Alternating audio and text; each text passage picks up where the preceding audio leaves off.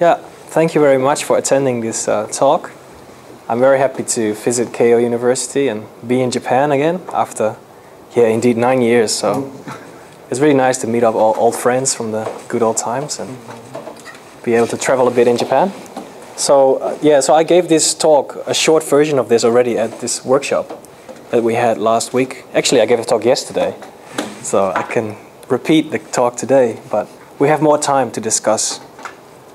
If there's more questions, just interrupt me straight away because it's much easier. So this title was already announced. So we work indeed on phosphorus-doped silicon MOSFETs. And the work I did was in collaboration mainly with Dr. H.Willems.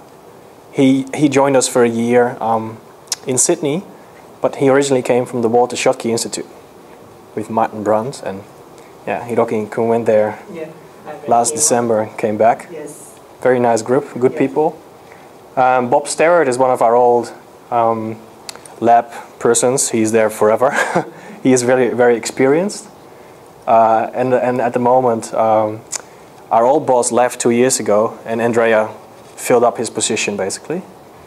So maybe to go straight into the readout mechanism, that is, at least to some extent, important for this work. This is a picture I took over from the paper, the PRL paper from Gavin Morley, where he described the mechanism that underlies this readout, this EDMR readout in the MOSFET. And that actually refers back to this much older paper from the 70s, actually 80s, by Thornton and Honig, who were one of the pioneers of this, well, both photo-induced and recombination type readout in silicon MOSFETs. And so just to show you what a resonant condition does on a source drain current in a MOSFET is that, so basically imagine you have no spin resonance applied. You just send a current from a source to a drain. So of course the carriers go via the conduction band. And then at some field and temperature there's some spin polarization, which generally is quite different from the conduction band electrons than for isolated donors. And then typically the ground state is occupied most of the time. That means that the spins in the donor and in the conduction band have on average the same spin. There are more of those spins available. So those are triplet configurations because they have the same spin. With triplet I mean the donor spin has one type of spin and then the conduction band electron has another type of spin. If they're both up, then I call that the triplet. And so maybe I should spend a bit of time to explain what this D0 and D minus is. If you have the 31 phosphorus atom in silicon, then if the donor is activated only, you have one electron attached to the atom of phosphorus. But in principle, you can add another electron to that. And then you can form the D minus state, which is a singlet state. And then there are higher energy excitations, which are triplets. But at the moment, I only consider the D minus. And so what can happen is that if the conduction band electron is down, it can actually go into this D minus state. And then it will form a singlet. But if the spin is up, you cannot go into this state and form a triplet, a singlet, because it's actually a triplet situation. So this is like a Pauli spin blockade effect that's also reported for the double quantum dots. So what you have to do to make that process on average more likely is to flip either this spin or this spin, which you can do with ESR.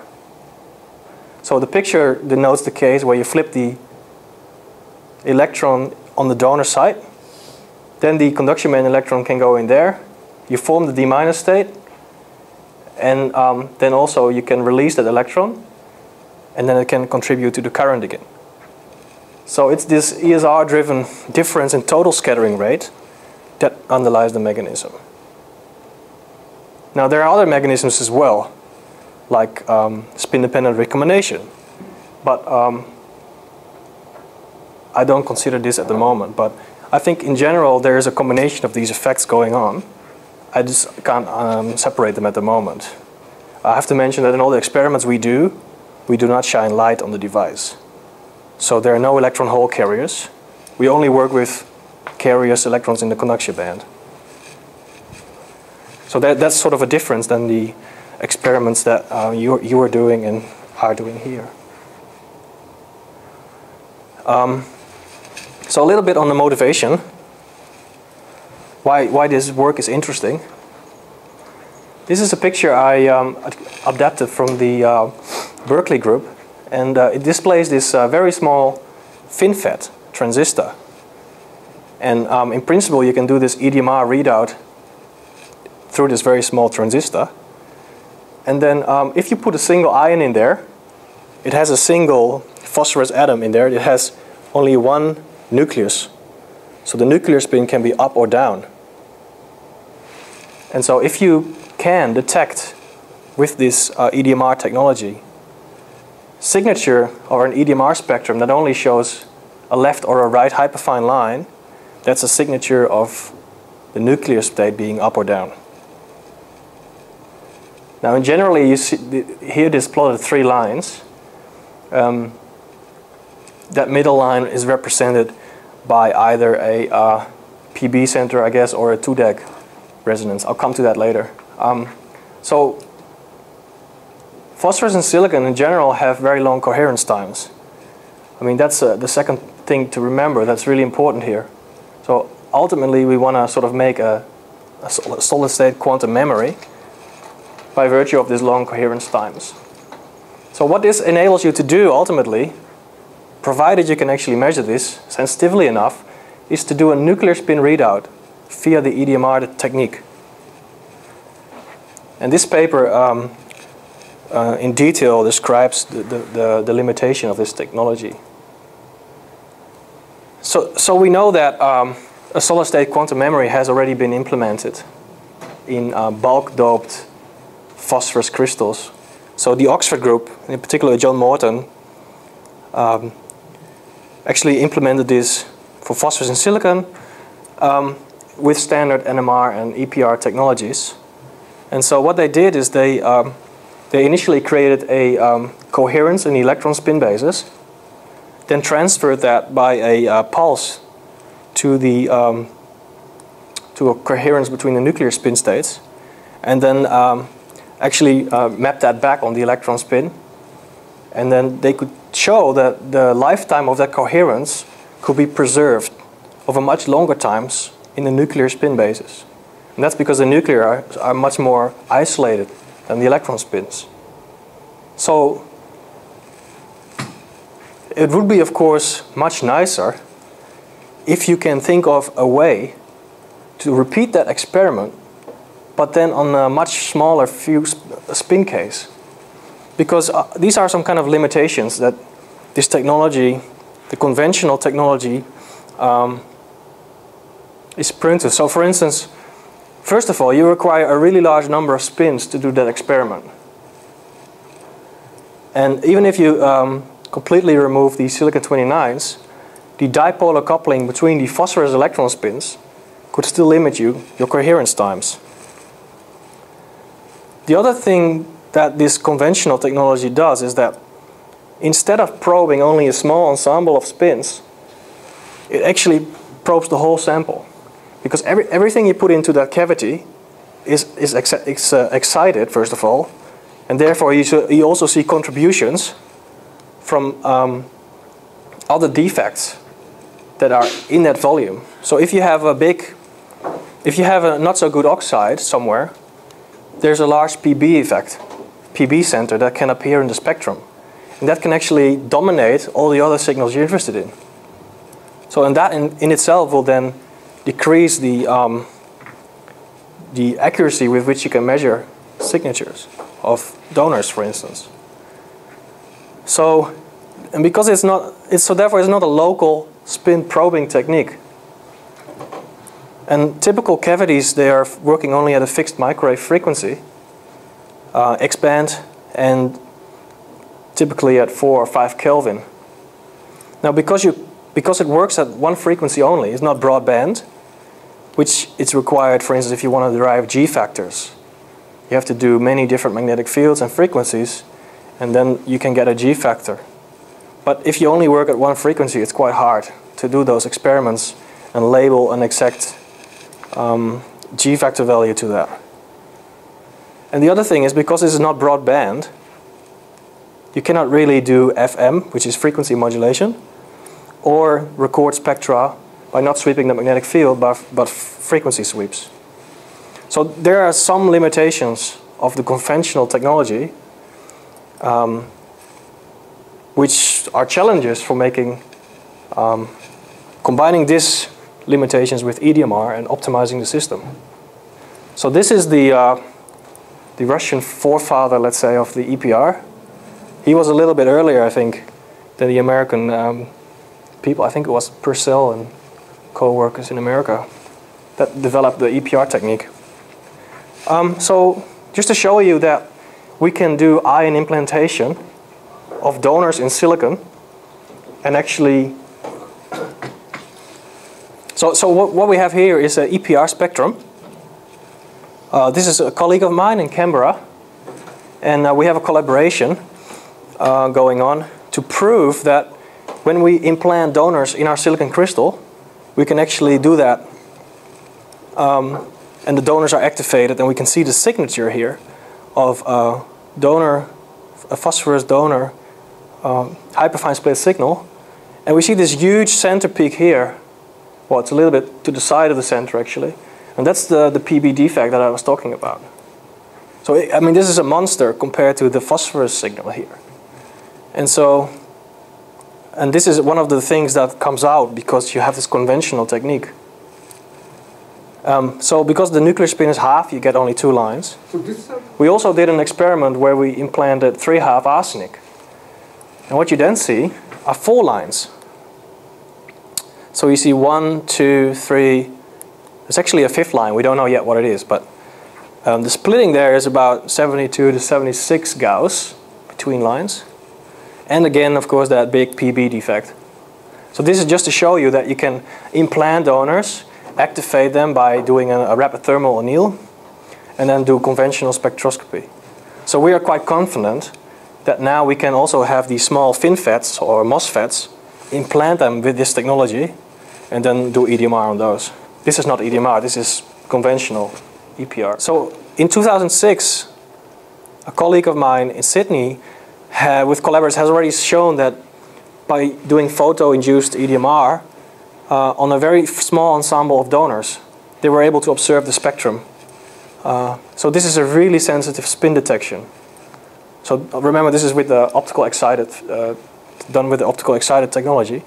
On the other hand, we know from the group in Yale quite a while ago now that they were able to measure SETs very sensitively using cryogenic tank circuits. So they had LCR circuits at low temperature coupled to a single electron transistor, and that gives you a very high sensitive charge detection. So our idea was then, why don't we combine this together to create a very sensitive EDMR readout? And that is the topic of this talk. Now the local ESR comes in from my experience in Delft, where in 2006 we used this strip line. So this is a little transmission line on the chip that can create very small magnetic fields, but only where this metal is short-circuited. And so this is one way to create a local magnetic field at a site where you want it to be. And in this case, we had a double quantum dot in gallium arsenide, and we would like to flip only the spin in this left dot. And that's why you see there's the left dot is just there. We had an insulator patterned over this double dot, and then we put down a metal, and in that way we were able to do single electron spin qubit manipulations. So we knew that this strip line technology worked, and we used it for the silicon MOSFET. So this is the device. You see now the strip line is 90-degree rotated. You see this is the aluminium strip line, which is also the gate of our MOSFET. So what it is accumulation mode MOSFET. It's bulk doped natural silicon, about 10 to the 17 per cube centimeter. So if you work out the area here times the bulk doped concentration, there are about 3,000 spins. So you have to put this in perspective to the 10 to the, well, I think for continuous wave EPR, there's about a minimum of 10 to the 9 or 10 spins you use. So that's 6, 7 orders smaller than what you do with conventional EPR technology. So we have a phosphorus in diffused source and drain. So in the future we want to replace this with ion implantation, just like you do. So we grow a very high quality oxide. This is the ultra dry oxidation technique. And we create a window with a thickness of 20 nanometer, which is the gate dielectric. So we put the leads in first, then we oxidize this high quality oxide, and then we put the gate down. We also do a last step of this process. It's called a forming gas anneal, which reduces the trap density. So this is the standard combination of hydrogen and nitrogen at high temperature. So this can be used to now create the field required for EDMR. And at the same time you can use the DC offset voltage to gate the device, to create a current from source to drain. So yeah, one more thing. The field orientation is of course important. So we have the DC field perpendicular to the device. So the field from the superconducting magnet is like this. The sample sits horizontally. And then you think about this loop. The B1 field will sit in plane with the device. So in principle, that will be the orientation for like a Hall bore measurement, where you have the perpendicular field configuration. So we did some simulations on the strip line, just to show you that you can actually create the B1 field in the plane of the device that you want. So we can use a standard, well, simulation package that is basically a three-dimensional electromagnetic field solver. And then if you just put this structure in here, you just draw that in the package, and you define a meshing grid, you can get these fields out. So this is the magnetic field in the X, Y, and Z direction at the very end of this strip line. And indeed, you see that in this direction, which is the in-plane direction of the device, there is the magnetic field that you want. And that only sits directly under the gate where the donors are. So this indeed shows that you can create a local magnetic field to only excite those 3,000 spins and nowhere else, because the orientation is wrong. It's only this component of HY that can do any spin excitation. So you cannot say that with this orientation you excite the ohmic reservoirs further away, because the field is only that local. So that's a really nice technology. So I calculated then from the amplitude here that minus 20 dBm at the input of the chip, not at the microwave source, at the chip, creates about 1 Gauss in magnetic field intensity. And which is roughly the value we expect by comparing the spectra between frequency modulation and magnetic field modulation. I'll show you that later. The other nice thing about this is the following thing, that you know at high frequencies there's this thing called the skin effect. The skin effect basically means that for very high frequency signals, the current through conductors is flowing on the edges of the metal. And so indeed what you expect is that the current will flow on the edges of this metal on both sides towards the short. But that effect can only occur when there's a finite electric field. And so you see that here, for instance, the current flows on the edges first in both conductors, but then it sort of merges and becomes a more homogeneous current distribution. And we think that is because the electric field there goes to zero. So it's the opposite case. Whenever you have a short termination, there can't be an electric field because it's short-circuited. And therefore, the skin effect disappears.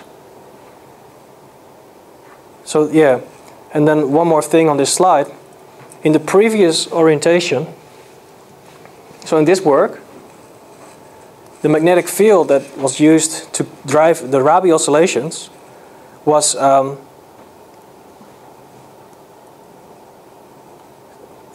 perpendicular to the plane. So in this device, the magnetic field statically was in the plane. And that corresponds to the Z component of the magnetic field. We actually use the Y component. So that's slightly different. So how do we hook up the sample? It's very simple, actually. The sample sits in a brass box at the bottom of a dilution refrigerator at 80 millikelvin typically. And then we have the superconducting magnet to induce the DC field. And then we have a high frequency line microwave coax, and the pin of that coax sticks through that metal box, and then we wire bond from the coax pin directly to the strip line. So I have to mention that this is not perfect. You lose a lot of signal there because it's the impedance mismatch. But this is one way of doing it quickly. And then we can either do field modulation with the small extra coil we have, or we can do frequency modulation by modulating the microwave signal. It's all right. So then what we do, we cool this down to 100 millikelvin, and at about 1 Tesla, we already have 100% polarization of the donors. This is extremely quickly. I think if you do the experiment at 5 Kelvin or 4, it's about 5%. Can't depend on the magnetic field. It does, that's right. So at the moment we obtain those spectra that I'll show you next by field sweeps, but we really would like to be able to do one static field and sweep the microwave frequency. You can imagine what a breakthrough that will be, because you can do this very quickly. And it also means you can do adiabatic fast passage. That means you sweep through the frequency resonance quicker than the relaxation time. So you can do things like population inversion and so on.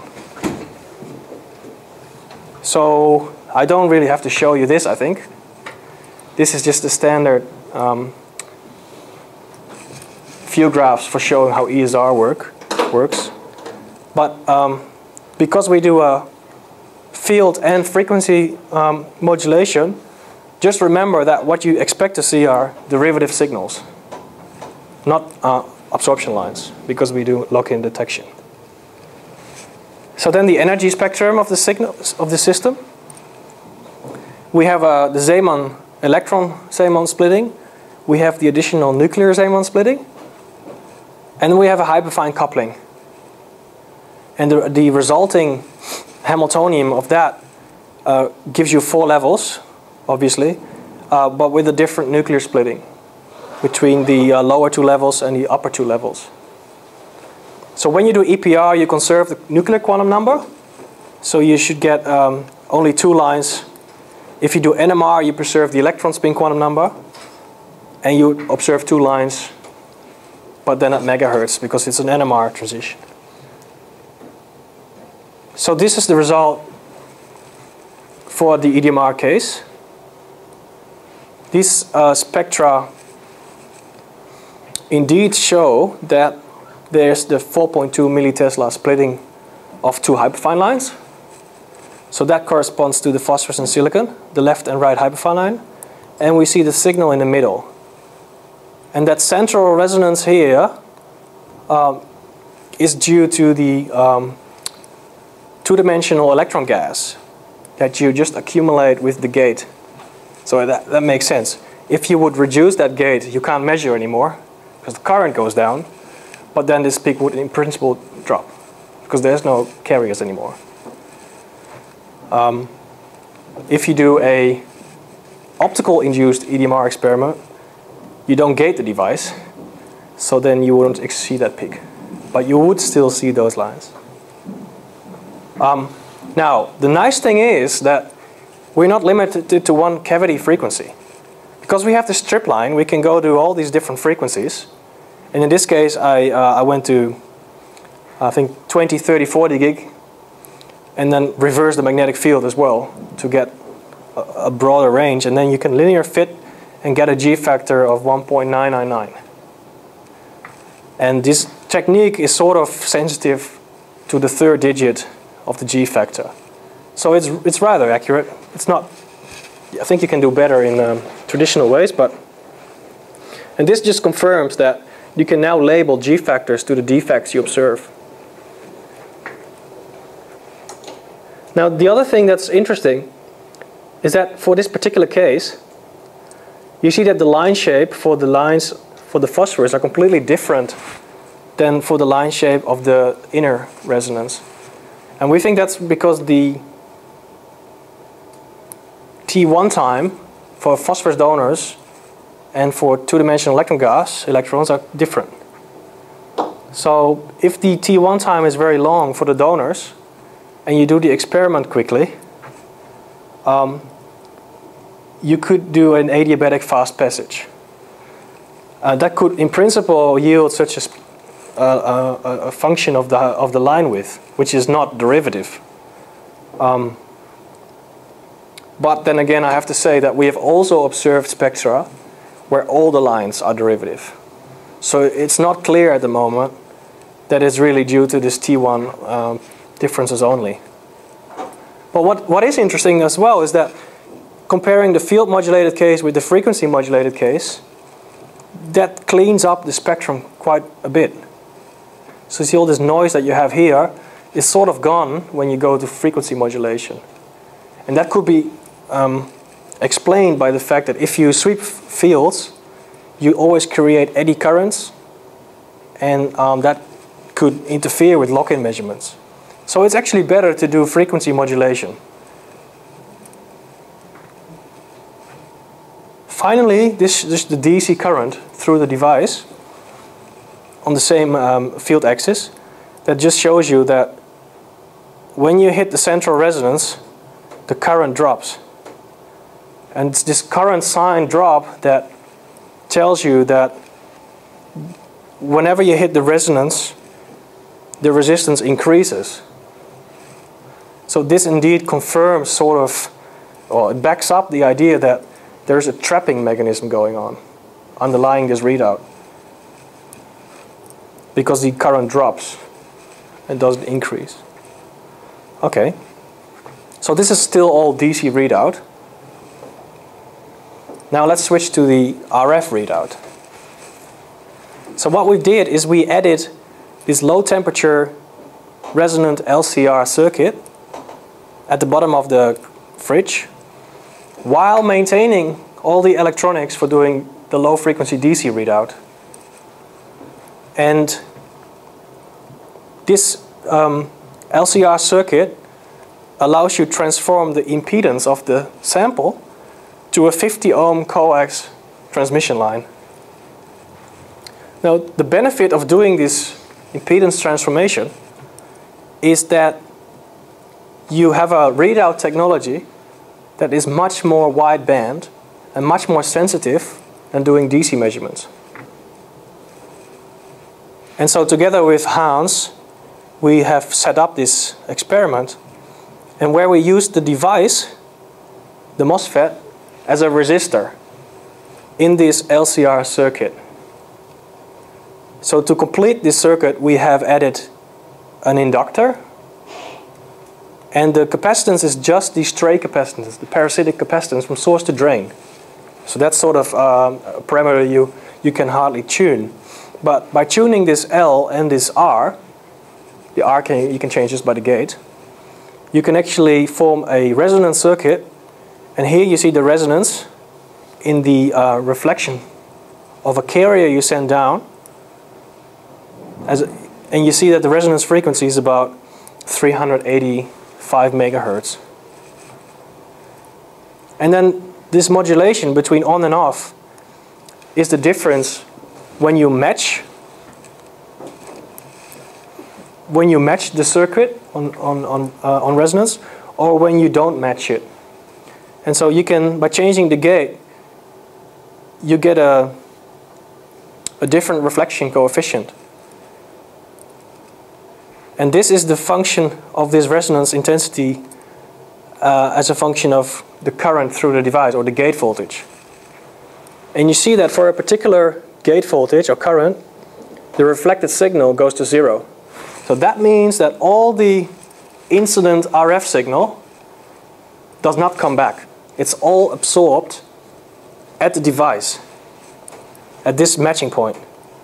And it's exactly there where you're extremely sensitive to changes in the resistance for EDMR readout, and then that gives you a big signal in the RF signal.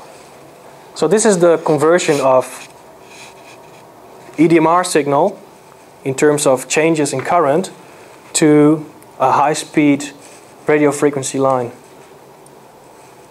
And the nice thing is that we have this DC and RF at the same time, is you can now calibrate RF and DC.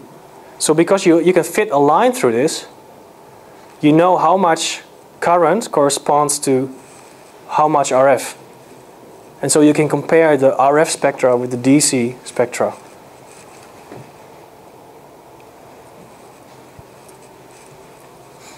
Okay, so now it becomes quite a bit tricky to see, but remember the spectra that I showed you before, it has 3 lines. Now, in the RF spectra, we operate, first of all, near the matching point. And for that matching point, to operate there, you need to apply quite a bit of gate voltage. At the same time, if you want to do DC measurements, you don't want to have too much current to the device. So we're sort of limited by small source drain voltages, but have to have therefore a large gate voltage. Otherwise we could not operate at that matching point. So just remember that in this case, DC, the bias is about 100 millivolts, but on the matching point it's actually much smaller. And that's why it's actually 1 millivolt there.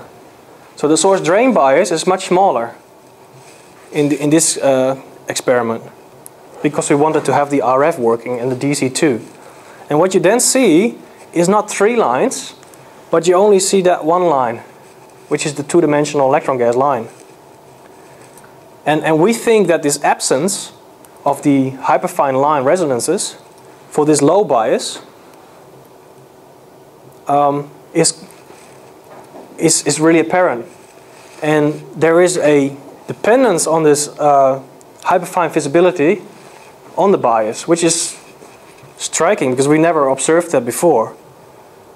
And you don't a priori expect that. So what we did see was the 2-dimensional electron gas line, this one. And so we just continue to work with that because that's the one we could only observe at the matching point where the RF works.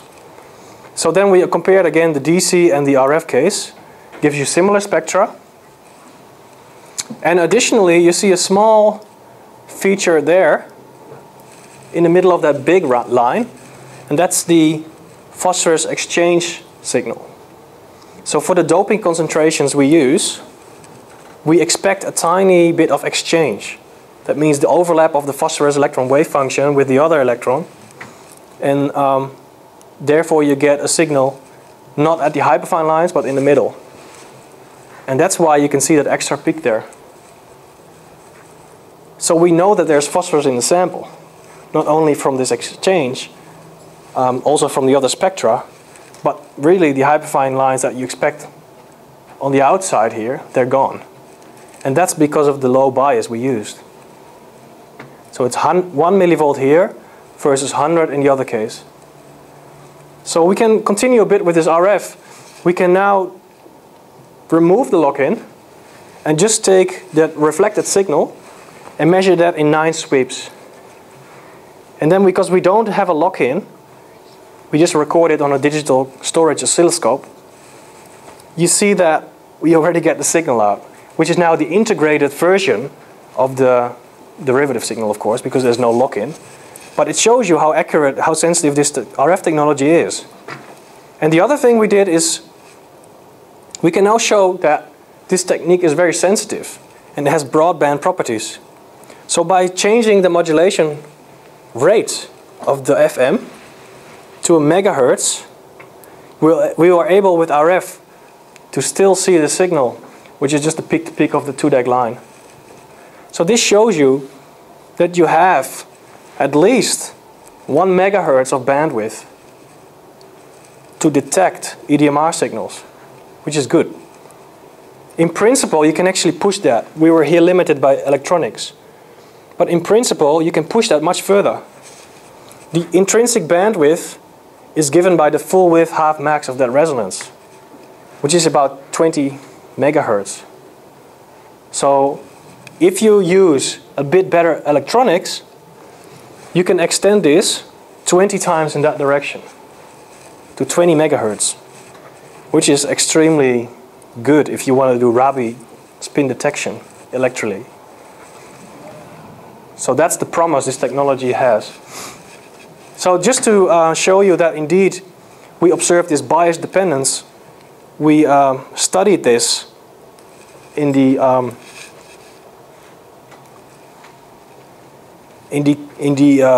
MOSFET. So what we did is work out what the peak-to-peak amplitude is of all these three resonances as a function of the bias. And indeed, that you see for these larger biases, the hyperfine lines creep up, and the 2-DAC line sort of stays roughly where it is. So there's a dramatic increase on the bias, which confirms that that is the reason that we did not see the hyperfine lines before, because that was, remember, at 1 millivolt. So that's even like in this range here. Now, just to show you that bias dependence is also observed in the RF. So if you think of an RF signal, it's nothing different than a DC signal. It just has, in this case, at 300 megahertz. But if you have this resonant circuit, then this RF signal is converted in an effective oscillating source drain voltage. And so in this experiment, we were actually not exactly working at the matching point. We were sort of working here, close to the matching point, but not exactly. And therefore, the Q of the system is not as high as it can be, which means that the RF signal is not translated in the RF voltage very efficiently. So now if you operate exactly at that matching point, all the RF signal that comes in is translated in 2 times Q times the incident power, which is the oscillating voltage across the MOSFET. And then you can see in the RF the hyperfine lines that we did not see before. So this confirms that not only in the DC case we can see the hyperfine lines, it's also now possible to see it in the RF. So that's a really good sign that this will actually work for doing high-speed detection of rabies in phosphorus donors. So this is just one of the last slides that shows you what happens when you up the power of the microwaves for all these 3 resonances. And you can see that you can actually saturate those lines while you increase the power. And saturation is good because then you can actually fit the saturation with the saturation function. And if you assume a homogeneous line broadening, which it's not, because there's silicon-29 in the crystal, but if you nevertheless take that function and you fit that with a saturation function, you can get a value for T1, T2 product, which is the product of the spin relaxation time and the spin dephasing time. And you can only do that if you know what the magnetic field is. But because we did simulations, we can estimate what the field is for each power. So then we can do this fit and we can get this value out. So I don't know what T1 is. I don't know what T2 is. But what I can say is something about the product. So that's very interesting. The other thing you can see is that the saturation point for the donors happens earlier than for the 2DEG, which could also say something about the time scales for relaxation for these two different electron spins.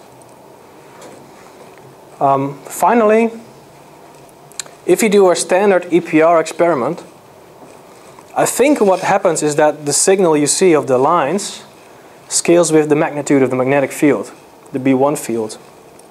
Here we observe a linear dependence of the EDMR intensity with microwave power.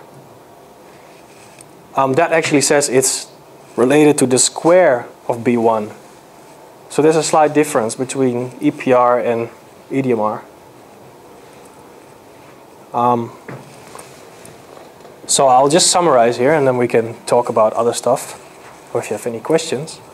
I showed you the spectroscopy of phosphorescent silicon using DC readout. Then I showed you that we can complement this with a radio frequency readout.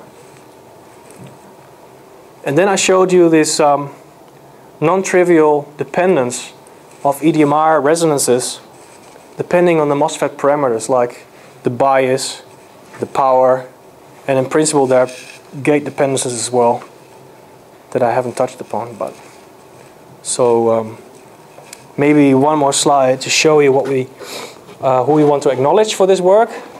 Of course, the funding agencies, some people in the lab, the Australian research government, and then what we want to do with this later. So this will be a plan for the coming years for what we want to do. So of course we want to do post-EDMR experiments. That has already been nicely demonstrated in Germany, but that was for the case where you use optical light to do the EDMR. Now there's one problem with that technology, that you have recombination which limits the coherence times of the electron spins. But it would be nice to do it with this gated version, no light, to see what the comparison will be. Well, the other thing you can do is think about making LCR circuits on a chip. And that can allow you then to work at much higher RF frequencies. So this RF readout is not done yet. You can do much, much better than 20 megahertz by making things on chip, which allows you then to work maybe on 100 nanoseconds or smaller timescales. Then the next thing you can do that I haven't showed you is ENDOR. So this is the electron-nuclear double resonance to access the nuclear spins. So now that we are able to see in the RF the phosphorescent silicon hyperfine lines, we know that we have phosphorus there, but you can do an NMR experiment at the same time. So if you do ENDOR, you will figure out where the NMR transitions are. And then you can start to play to pulse that and implement a few spin quantum memory. Now this is all very nice for qubit and quantum computers. On the other hand, this technology gives you something about the device physics as well. For instance, if you do single ion implantation, you can control the depth of the donor, the type of donor, and the position in the crystal. Whether you implant it shallow or very, very deep and far away from the interface. If you do that, this will result in different signatures of the EDMR spectrum. So EDMR can be used as a tool to observe what the effect is of all these different parameters. Also, the quality of the oxide, really important for CMOS industry, can be sort of controlled or can be tested with EDMR. The activation of donors and what's the damage introduced by ion implantation. The next thing on the Outlook agenda is to try to push this EDMR to much lower frequencies and much smaller magnetic fields. And the idea is that, of course, the polarization gets smaller, but what you gain as well is a much better microwave coupling, because now you don't have to operate at 40 gigahertz, you can operate at RF frequencies. So if you want to do pulsed experiments and you need a lot of power, it's much better to have a better coupling and do that at lower fields, because then the frequencies is much smaller. And to get rid of this silicon 29 in the crystal, you can think of doing this experiment on silicon 28 epi layers. We tried that, but we did not see any EDMR signal. And we think that the quality of these wafers is not good enough compared to the natural silicon wafers we get. It could be that there are a lot of complementary dopants in there, like boron and so on.